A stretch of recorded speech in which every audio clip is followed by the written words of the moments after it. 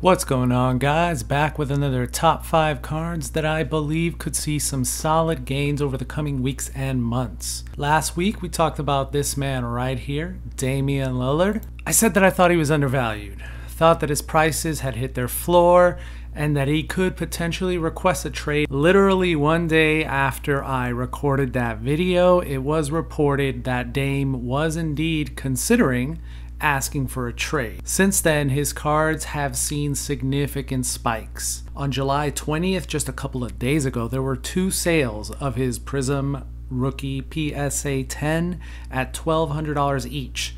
So congratulations to anyone who saw my video and got in when the card was only around $750 to $800. Personally, I think it's a card that still has a lot of room for growth, especially if he ends up with a big market team like the New York Knicks or the Los Angeles Lakers. Now, if you guys want to get picks like this, get ahead of the game, subscribe to the channel. I launched this channel just a little under a month ago, guys, and I'm trying to get to 100 subscribers. I'm getting close. I'm inching closer every single day.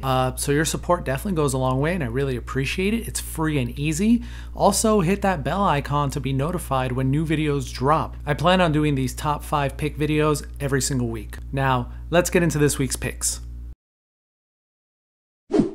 Coming in at number 5 this week is Karl-Anthony Towns. So Towns holds career averages of 22.9 points per game, almost 12 rebounds per game, to go along with nearly 53% field goal percentage and 83.5% free throw percentage. Towns is only 25 years old and should be entering the prime years of his career. He is as under the radar as it gets in the NBA.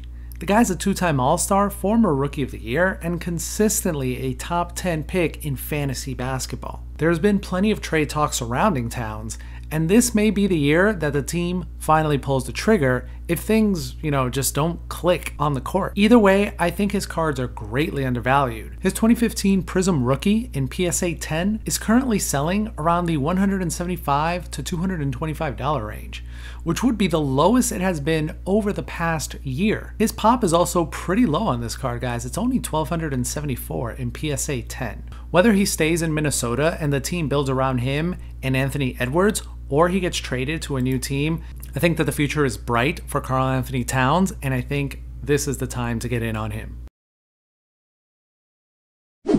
Sticking with basketball, in our number 4 spot this week is Zion Williamson.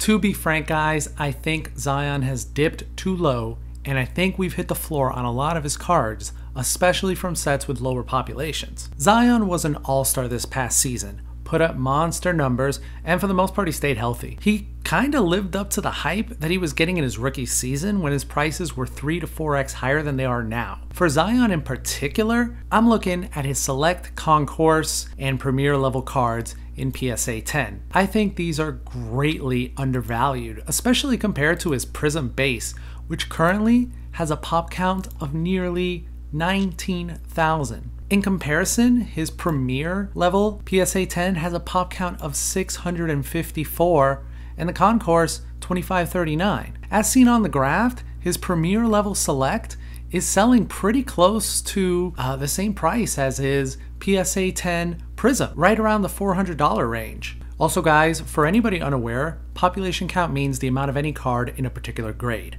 For me, lower population cards are the way to go. It's built-in scarcity, right? Instead of getting the exact same card that everyone else has, get something a little more unique. As the hobby evolves, I think lower pop cards will start seeing increased demand. It only makes sense for collectors to chase rare cards as opposed to the overpopulated cards. Switching over to baseball, for our number 3 card of the week, we have Ronald Acuna Jr. Unfortunately for fans of the Atlanta Braves, their young superstar Ronald Acuna Jr. went down with a season-ending ACL injury just a few weeks ago. Acuna saw big rises prior to the season on his cards, and he was living up to the hype. As it tends to happen, his cards saw a sharp dip after reports came out that his season was indeed over. To me, this is opportunity ringing the bell. While many collectors are in a hold mode on Acuna, a lot have decided to cut bait. As seen in the chart, his card has fallen quite a bit.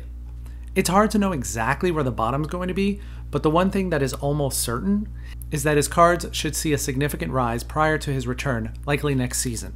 Historically, this has almost always been the case when a superstar level player makes his triumphant return from injury. Now, there are many options when it comes to Acuna. His flagship Topps and Topps Chrome cards are quite affordable at this time, but they do have rather high pop counts. If you were ever thinking of picking up a higher end Acuna, something a little more rare, something called a pink or a refractor or X-fractor or something like that, your best opportunity may be coming in the coming weeks and months. So keep an eye out for fire sales and auctions especially.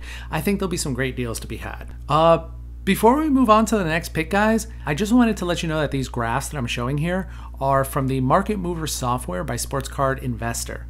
In my opinion, it's the best data tool out there. It just makes me money, guys. It helps me make informed decisions. You can compare cards, sets, players, look at sales data on tens of thousands of cards in different grades and even raw. If you're interested in checking it out, I'll link a promo code in the description. They have monthly and yearly memberships, totally worth it in my opinion. Check it out. In our second spot this week is DeMar DeRozan, presently of the San Antonio Spurs. To me, guys, this is the lowest hanging fruit out there this offseason. DeRozan is coming off one of his best statistical years and still has plenty left in the tank. He's an unrestricted free agent, and I think the odds of him re-signing with San Antonio are somewhere between 0 and 0. The Spurs are going into rebuilding mode and focusing on their young talent. DeRozan is at a point in his career where I believe that contending for a championship is a top priority.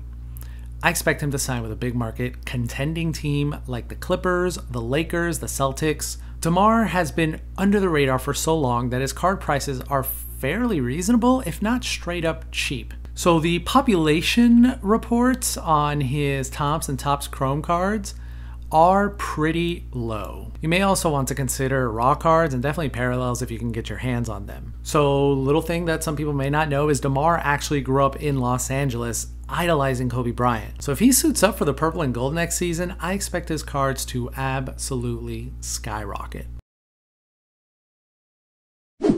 Last on our list this week is Daniel Jones of the New York Football Giants. So the NFL season is right around the corner, and with basketball now in the rear view, I believe a lot of attention is going to shift to football players, especially in the quarterback position. Jones has been a bit of an enigma his entire career, but this year looks like the pieces may come together for the young quarterback. The Giants made some big-time free agent splashes this offseason, signing the likes of Kenny Galladay, plus the Giants' all-pro running back Saquon Barkley is set to return from injury. There are no guarantees that Jones will ultimately live up to his potential, but I believe that his prices could see a significant spike leading into week 1. There are a lot of options with Jones, but I think a safe starting place would be with his Prism and his Select cards in PSA 10. If you feel like gambling, pick up a silver. Population counts on all these guys is pretty low. Either way, pay close attention to reports out of training camp and be ready to sell when the moment is right. I think Daniel Jones is going to be a good short-term flip. That's all for this week, guys. Check out these other videos, hit the like button if you dug the video that you just watched, and subscribe to keep up to date with the channel. See you next time.